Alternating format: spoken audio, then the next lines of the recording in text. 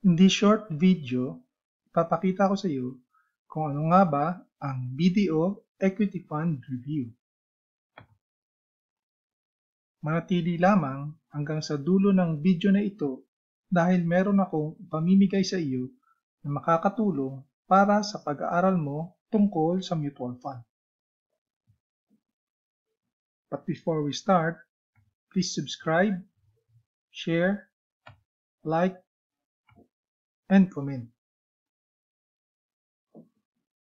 Ano nga ba ang BDO Equity Fund Review? BDO Equity Fund Review. Investment objectives. The fund aims primarily for capital growth over medium to long term by investment in a selection of exchange-listed equities. The fund's benchmark is the Philippine Stock Exchange Composition Index, or PSEI. What are the BDO Equity Fund Top 10 holdings? Number 1, SM Investments. Number 2, SM Prime. Number 3, Ayala Land. Number 4, Ayala Corporation. Number 5, BDO Unibank. Number 6, Metrobank. Number 7, Jollibee Foods.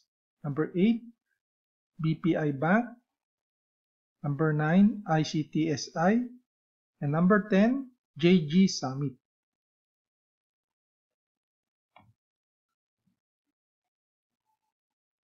So, ang portfolio composition, 16% in financial, 31% in holding firms, 12% in industrial, 1% in mining and oil, 22% in property, and 14% services, and 4% in short-term deposit. So 96% purely on stocks and 4% in short-term deposits. So starting in May 3, 2005, so makikita natin si BDO Equity ng kulay blue. So ang yellow naman ay ang PSE, so started at 80 pesos. So in Feb 28, 2019, so around 430, and mas higher siya sa ang performance kaysa sa PSEI index. So cumulative performance as of February 28, 2019, BDO Equity Fund, first month is negative 2.51%, and benchmark of PSEI is negative 3.77%. In 3 years, BDO Equity Fund is 10.56%, and for the PSEI is 15.51%.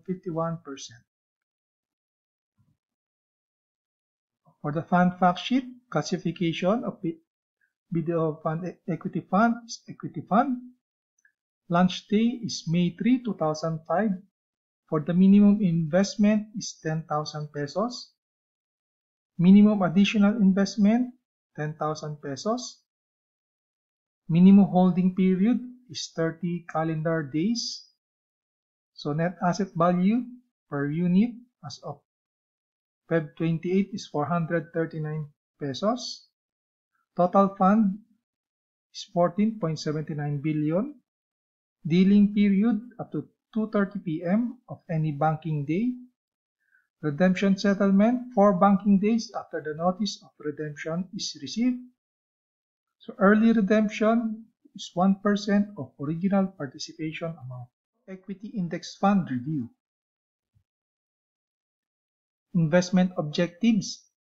The fund aims to provide investors with a total return which reflects the return of the Philippine Stock Exchange Composite Index, or PSEI, by investing in a diversified portfolio of stocks that so far as practicable consists of the components companies of the PSEI. The fund's benchmark is the Philippine Stock Exchange Composite Index, or PSEI. What are BDO Equity Index Fund Top 10 Holdings? Number 1, SM Investments. Number 2, SM Prime. Number 3, Ayala Land. Number 4, Ayala Corporation. Number 5, BDO Unibank. Number 6, JG Summit. Number 7, BPI Bank. Number 8, Aboitiz Equity. Number 9, Metrobank. And number 10, Jollibee Foods.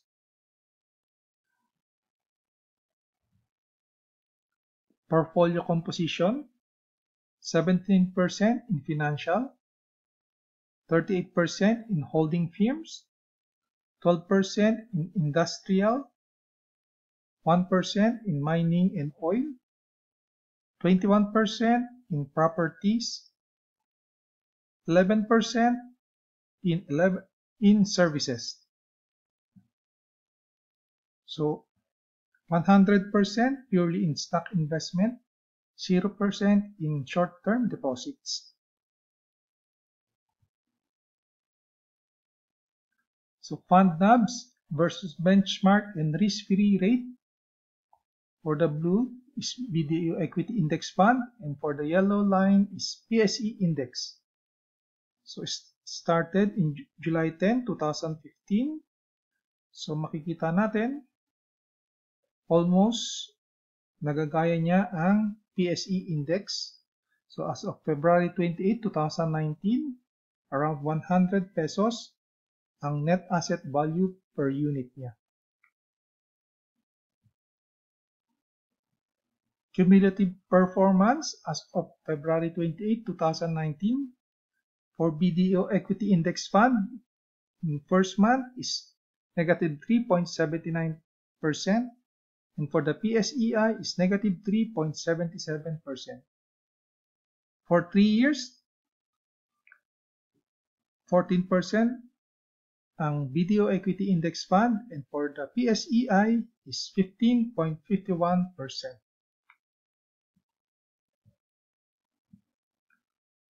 Fund fact sheet, classification niya is equity fund. Launch date is July 10, 2015. Minimum investment is 10,000 pesos and minimum additional investment is 10,000 pesos. Net asset value per share as of February 28, 2019 is 102 pesos. And total fund net asset value is 95.6 billion. Dealing period up to 2:30 p.m. of any banking day. For redemption settlement, 4 banking days after the notice of redemption is received. Early redemption fee is 0.50% of original participation amount.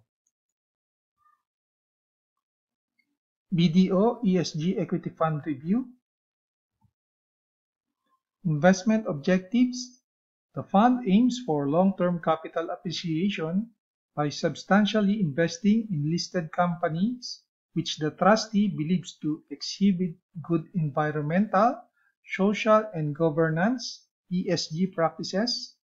The fund's benchmark is the Philippine Stock Exchange Composite Index, or PSEI. Environmental, social, and governance, or ESG, refers to the 3 main areas of consideration as key factors in measuring the sustainability and ethical impact of any investment in a company or business. Within these areas are a broad set of concerns increasingly included in the non-financial factors that figures in the determination of a universe of investable outlets. ESG is the catch-all term for the criteria used in what has become known as socially responsible investing. What are BDO ESG Equity Fund Top 10 Holdings? Number 1, SM Investments. Number 2, SM Prime. Number 3, Ayala Corporation. Number 4, Ayala Land. Number 5, BDO Unibank. Number 6, GT Capital. Number 7, JG Summit. Number 8, Aboitiz Equity. Number 9, Robinson's Land. And number 10, Metrobank. Portfolio composition, 15% in financial, 38% in holding firms, 7% in industrial, 26% in properties, 10% in services, and 4% in short-term deposits. So almost 96% is purely in stocks and 4% in short-term deposits. Funds, net asset value per unit versus benchmark and risk-free rate. So here makikita ninyo BDO ESG equity fund is the blue line, and yellow is the PSE index, and the light blue is treasury bills. So it started in December 11, 2015, started at 100 pesos. So here makikita ninyo performance, medyo mas maganda performance ni PSE index. So as of February 28, 2019, nasa 110 ang NAVs per unit ni BDO PSE.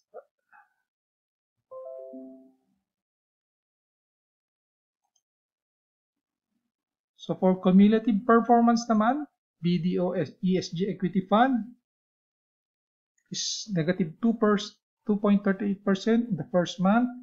For the benchmark is PSEI is negative 3.77%. In 3 years, 16.32%. And for PSEI, benchmark is 15.51%. So makikita natin, mas maganda pa rin ang ROI ni BDO ESG Equity Fund for long term. So fund fact, classification niya is equity fund. Launch date December 11, 2015. Minimum investment is 10,000. Minimum additional is 10,000.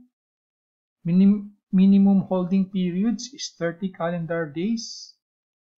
Net asset value per unit as of February 28, 2019 is 109 pesos. Total fund is 63.84 million. Dealing period is up to 2:30 p.m. of any banking day. Redemption settlement 4 banking days after the notice of redemption is received. Early redemption is 1% of original participation. BDO PERA Equity Fund Review. Investment objectives. The fund aims to achieve investment returns that track the performance of the Philippine Stock Exchange Index, or PSEI, by investing in a diversified portfolio of stocks. The fund's benchmark is the Philippine Stock Exchange Composite Index, or PSEI. What are BDO PERA Equity Index Fund Top 10 Holdings? Number 1 is SM Investment. Number 2, SM Prime. Number 3, Ayala Land. Number 4, Ayala Corporation. Number 5, BDO Unibank. Number 6, JG Summit. Number 7, BPI Bank. Number 8, Aboitiz Equity. Number 9, Metrobank. And number 10, Jollibee Foods. Portfolio composition, 17% in financials, 38% in holding firms, 12% in industrial, 1% in mining and oil, 21% in properties, 11% in services, and 0% in short-term deposit. So purely 100% is in stock investments. So for the fund net asset value per unit versus the benchmark and risk-free rate. So makikita natin ang blue line is BDO PERA Equity Fund. The yellow line is the PSE index, and the light blue is the treasury bill. So started in December 22, 2016 at 100 pesos. So here makikita natin almost mas maganda performance ni PSEI kaysa sa BDO PERA Equity. And then at February 28, 2019, around 110 pesos ang unit per share ni BDO PERA Equity. So cumulative performance ni BDO PERA Equity Index Fund for the first month is negative 3.76%. For PSEI is negative 3.77%. So in 1 year is negative 10.67% and negative 9.08% naman for the PSEI. For 3 years, not applicable since bago pa lang siya. So fun fact, classification niya is equity fund. Launch date is December 22, 2016. Minimum investment and additional is 10,000 pesos. 30 calendar year for minimum holding period. So net asset value per unit is 110 as of February 28, 2019. So total fund for net asset value is 20.55 million. Dealing period is up to 2:30 p.m. for any banking day, or redemption is 4 banking days. Early redemption fee is 1% of the original participation amount. BDO Focus Equity Fund Review. Investment objectives. The fund aims to pursue long-term capital growth by investing in a concentrated portfolio of exchange-listed stocks, the selection of which shall be determined by the trustee based on operational performance, valuation, and market sentiment. The fund's benchmark is the Philippine Stock Exchange Composite Index, or PSEI. What are BDO Focus Equity Fund Top 10 Holdings? Number 1 is SM Investment. Number 2, Ayala Corporation. Number 3, Ayala Land. Number 4, SM Prime. Number 5 is BDO Unibank. Number 6, ICTSI. Number 7, Metrobank. Number 8, BPI Bank. Number 9, Ayalans Global. And number 10 is Pure Gold. Portfolio composition, 16% in financial, 31% holding firms, number 8% is industrial, 1% is mining and oil, 19% property, 16% services, and 9% in short-term deposits. So 91% purely stocks and 9% is short-term deposits. Funds net asset value per unit versus benchmark and risk-free rate. So here makikita natin, ang blue line is BDO Focus Equity Fund, yellow line is PSE Index, and the light blue is Treasury Bills. So as of October 18, 2013, nag-start si BDO Focus ng 100 pesos. And then makikita natin, mas maganda ang performance ni PSEI and nag-down siya as of February 28, 2019, around 90 pesos per unit. So as of February 28, 2019, cumulative performance ni BDO Focus Equity, first month is negative 2.27% and PSEI is negative 3.77%. For 3 years, 3.07% ROI ni BDO, and for PSEI is 15.51%. So fund facts, classification is equity fund, launch date is October 18, 2013, minimum investment is 10,000, and minimum additional investment is 10,000. Minimum holding period is 30 calendar days. Net asset value per unit as of February 28, 2019 is 91 pesos. Total fund of net asset value is 0.99 billion. Dealing period is up to 2:30 p.m. of any banking day. Redemption settlement is 4 banking days after the notice of redemption is received. And early redemption is 1% of original participation amount. BDO Institutional Equity Fund Review. Investment objectives. The fund aims primarily for capital growth over the medium to long term by investing substantially in a selection of exchange-listed equities. Investments in bank deposit and other short-term fixed income instruments may be kept for liquidity and portfolio rebalancing purposes. The fund's benchmark is the Philippine Stock Exchange Composite Index, or PSEI.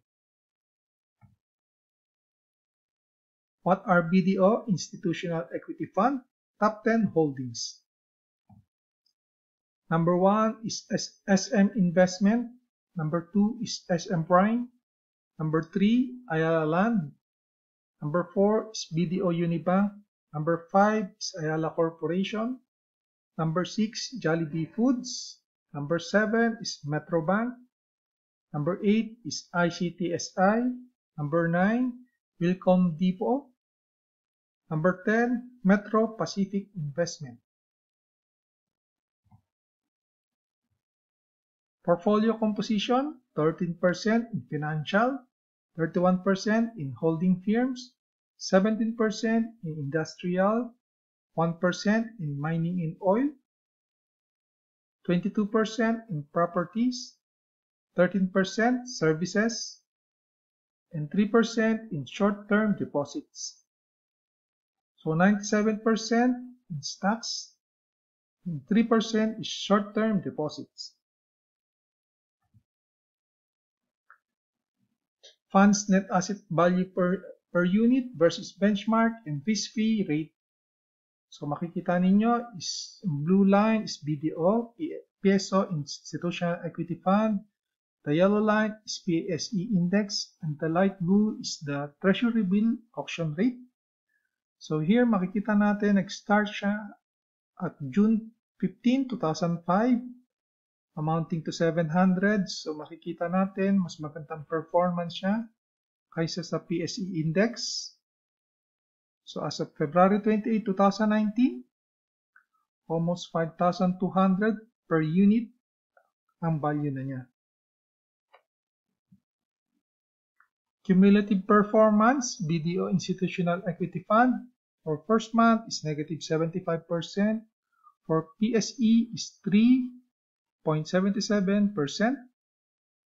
For the first 3 years, 15.01% ang ROI, and for the PSEI is 15.51%.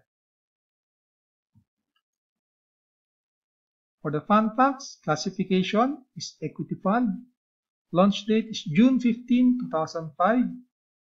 So minimum investment is 1,000 pesos. Minimum additional investment is 1,000. Minimum maintaining participant is none. And minimum holding period is 30 calendar days. Net asset value per unit as of February 28, 2015 is 5,001 pesos. Total funds of net asset value is 9.4 billion. Dealing period is up to 2:30 p.m. of any banking day. Redemption settlement is 5 banking days after the notice of redemption is received. Early redemption fee is 0.50% of the original participation amount. BDO Sustainable Dividend Fund Review. Investment objectives. The fund aims to achieve long-term capital appreciation by investing in a diversified portfolio of attractively price exchange-listed stocks with sustainable dividend yields. The fund's benchmark is the Philippine Stock Exchange Composite Index, or PSEI. What are BDO Sustainable Dividend Funds? Top 10 holdings. Number 1, SM Investment, Ayala Corporation, SM Prime, Ayala Land, BDO Unibank, Metrobank, BPI Bank, ICTSI, Alliance Global, Metro Pacific Investment.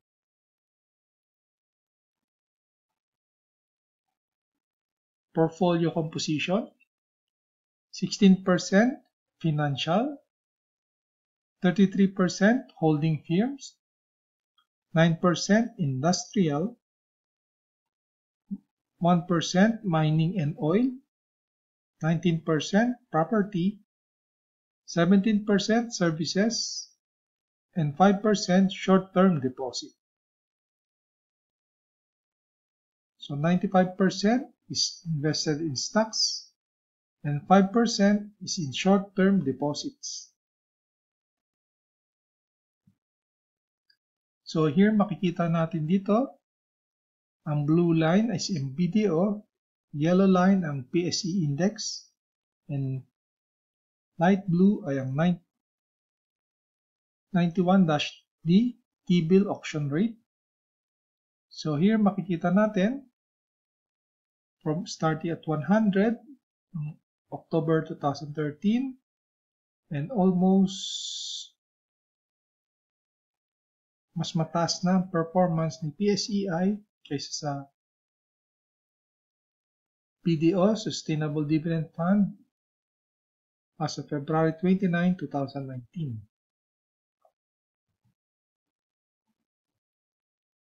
So cumulative performance, si BDO Sustainable Dividend Fund, in the first month, negative 1.92%,